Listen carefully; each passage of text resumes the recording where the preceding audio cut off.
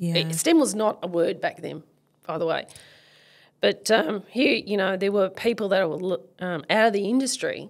They were bringing real-world experiences into the classroom, moving away from that traditional chalk and talk and all that traditional exam stuff. You know, people that made connection with how learning connects to the real world. And so I had to start off on base level.